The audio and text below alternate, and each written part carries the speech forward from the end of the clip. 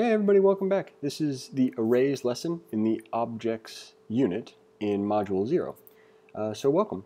This is the video walkthrough of this lesson, and it's going to go right here. So what is an array? So far we discussed several data types, and you're aware of the ones we've been over, and we've been writing functions at the same times that are slowly building in complexity, and we're going to kind of keep that going. Consider these data types to be something called scalar. The next two data types that we're going to do, arrays and objects, are both examples of collections of data, and this is one of those sections I'm going to read out just because it's, well, there's more information here than what we're going to tell you, but the information that we're going to tell you is going to be enough such that you can keep moving, and keep in mind that we're going to revisit a lot of these topics and you're going to hear these over and over again. So here's your first introduction to some of the weird stuff. The array object. Now it's like, why do we say the object? Okay, so first, arrays are zero indexed, like strings. So we start at index 0 when we're talking about an array. And then they're also considered objects in JavaScript. Now I wrote that for several reasons, none of which truly matter to us at this point. And what I mean by that is that it's not really going to change your ability to manipulate arrays or use them in a programming situation to know why they're considered objects. It's just going to be useful if you keep in mind that for whatever reason, they're considered objects. So anyway, let's go ahead and start looking at some code at Replit. So I'm going to go over to Replit. Now, a previous version of this course had me doing a lot of this in the console, which again is Command-Option-J, and that's this one over here. No, thank you.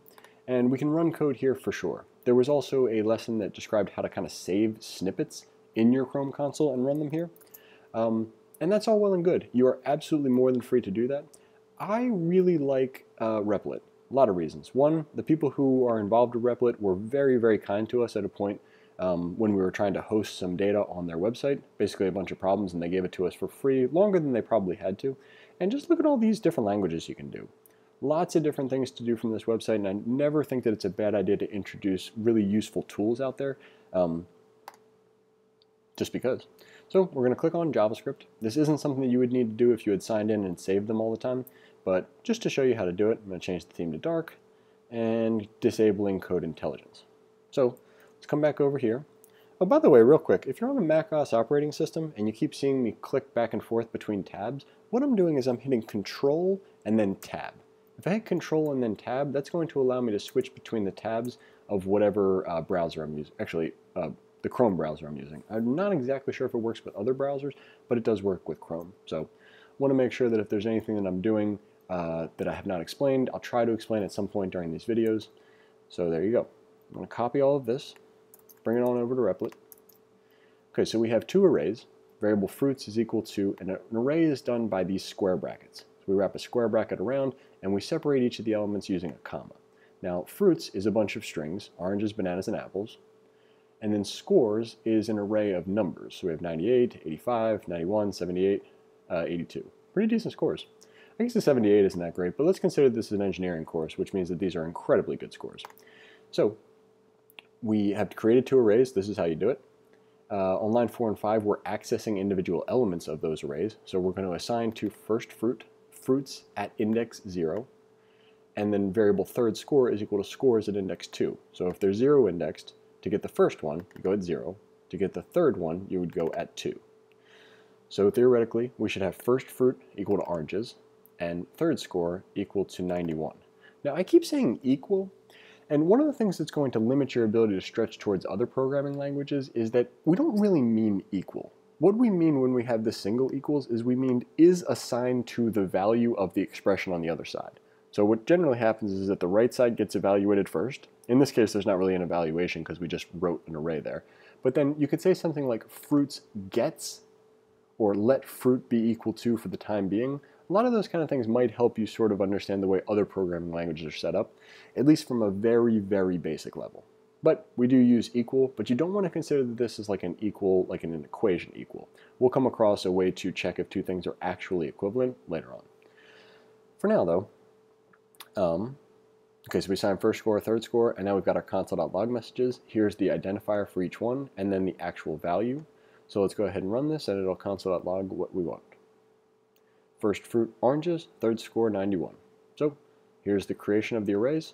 here's the accessing of elements within the array, and then here is proof that it worked the way we think it ought to. An empty array. So we did this with strings, same thing with arrays. This is actually building towards a pattern that we'll go over later, and the idea is that sometimes you want a variable of a specific type, but you don't want anything in it at the moment when you're creating it. Now, why that would happen is not important. The fact that it would happen is important. And so we'll just do a quick demonstration here that's not really going to show us much, but it will at least prove the concept does exist. So empty array is equal to, and I'm just wrapping square brackets around nothing. There are other ways to do this, but like everything in this course, we're going to show you one way so that you can understand the concept, and then later on when other methods of the same concept come up, you'll be able to understand it because you have an underlying understanding of how to, at least one way to do it. So if we console.log our empty array, I'm not exactly sure what it's going to say. Cool. So just an empty array listed out. Good for us. Anyway, now we have two examples and then a third example that's kind of separate. So here's one example where we have a function. Like everything, we're going to take it over to get our understanding nice and solid. First, we declare a function.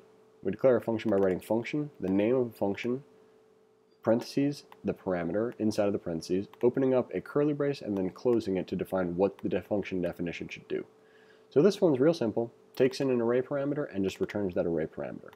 So now that we've worked on the definition, or at least understood it a little bit, we're going to describe a way to use this function in a call to that function. So first we're going to need a variable, and the reason that we need a variable is because using a variable as an argument is kind of the name of this subheading, if you will. Previously, a lot of times what we would do is when we would call our function, we would just list the actual value that we wanted.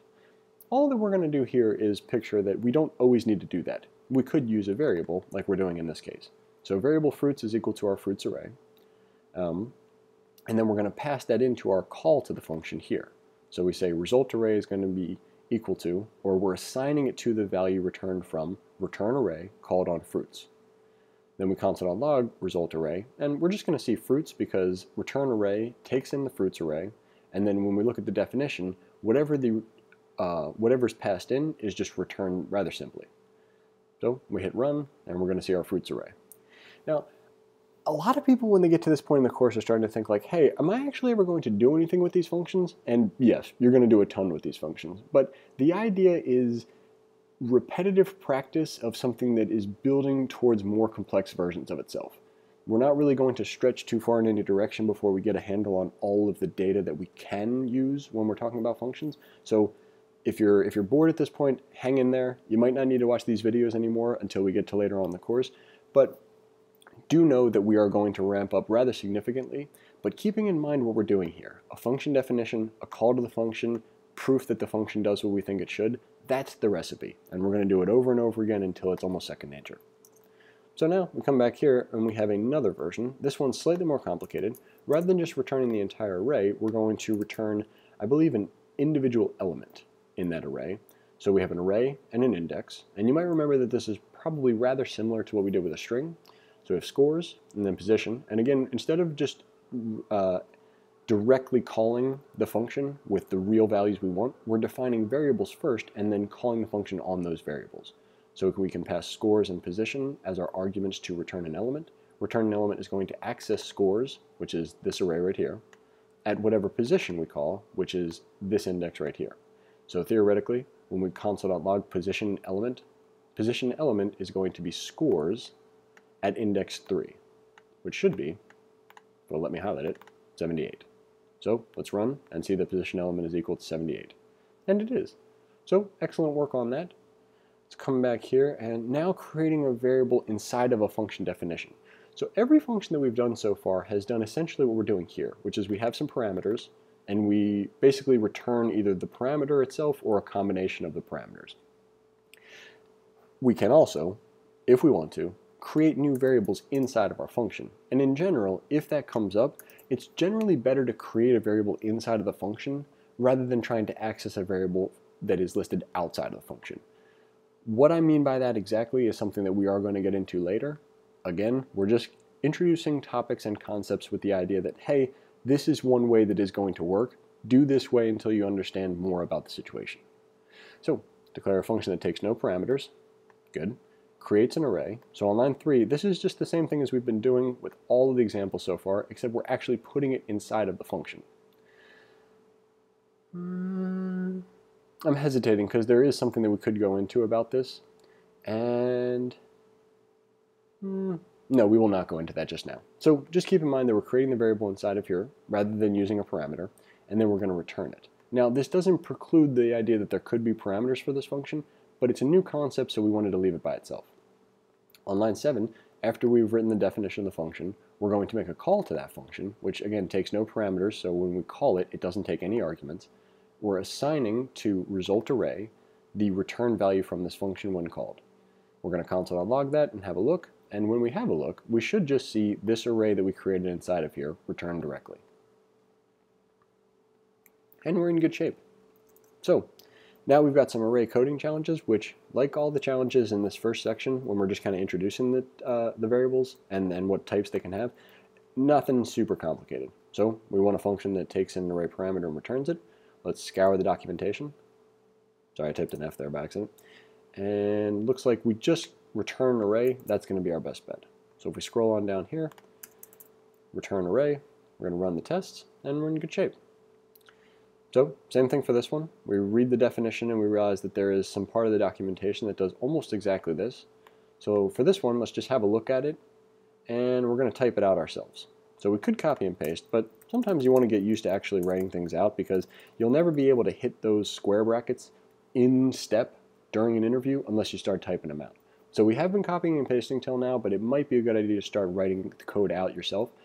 After you look at the documentation, sometimes that's not going to be possible, and you'll need to copy and paste for a while, but eventually you do want to move towards a place where you could write out the code yourself.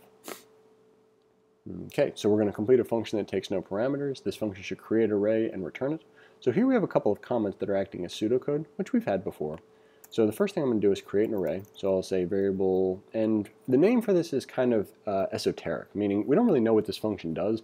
We don't really know what the array is, so let's just name the first thing that comes into our mind. Now there's a picture next to my desk, so I'm going to say pictures. Pictures is going to be equal to an empty array because I don't really have a name of this picture that's on my desk. Then we're going to return the created array. So return pictures. Now I can spoiler alert this. I wrote the test for this. All it's going to do is check to see that the return value for your function is an array. So we could do this, and we could run the test. Oh gosh, create an array is not defined. That is because when I changed the tests, I changed this from create and return an array. I changed it to create and return an array from create an array. So, well, no, let's leave the video. I think the blemishes are good. So what I'm going to do to fix this for this video is I'm going to change this from create and return to create an array. Because essentially what this error means is that, hey, I was looking for a function called create an array, but you don't have one. And so now that I have a function called create an array, and it does what the function is described as doing, this should work. Excellent. Now when you do this, I will change the test so that the original name of the function is what shows up, so you won't need to worry about that, but it's never that bad of an idea to watch somebody fix some errors. One last thing, we don't actually need to create an array here. We could just return an array directly by saying return an array like that. Now what's actually happening is essentially what happens here. We just don't have a name for it. But for our purposes, let's just kind of ignore that for now. Just kidding. Let's not ignore it. Let's show that it actually works that way. So I'm going to comment out the creation of the line. And what I'm implying here is that this actually creates an array in line. So if we're in the test here, we're in good shape there as well. But let's go back to what it was previously, and we'll leave it at this. So thanks for watching. That's pretty much it for the arrays lesson. I am going to adjust this so that it doesn't seem as awkward to you, but again, you're probably going to see more errors in these videos than you would during a more curated video. And the idea is that getting good at debugging can oftentimes be a case of just watching people do it enough. So that's why they're going to be in there. And yeah. Okay, so that's pretty much it. The next lesson we're going to introduce objects. So thanks for watching this video. I hope you enjoyed it, and we'll see you in the next one.